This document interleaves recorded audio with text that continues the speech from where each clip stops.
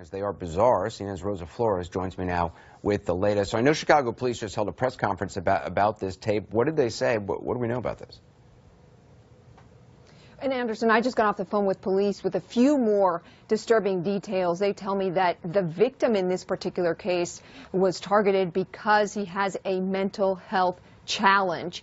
They described him as someone who was very tender, and while it took some police work, they said they were able to find the offenders, like you mentioned, 4 people in custody. But let me set the scene here. According to police, officers were patrolling on the west side of Chicago when they saw a man was disoriented and traumatized. So the police officers sent him to the hospital, actually, Anderson. And then there was a battery call that came in. Police officers responded to that, and they were able to link the evidence from this battery call to this disoriented man.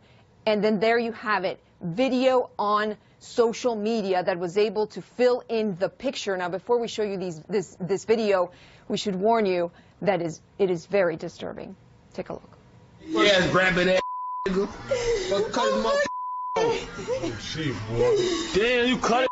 I put a whole patch out of this boy. Why you do that? Ain't no blood on the blade, that was you get. Donald Trump. Oh, my brother, Y'all see this right here? He represents Trump. This PPG hothead. Hey, this PPG hothead speaking.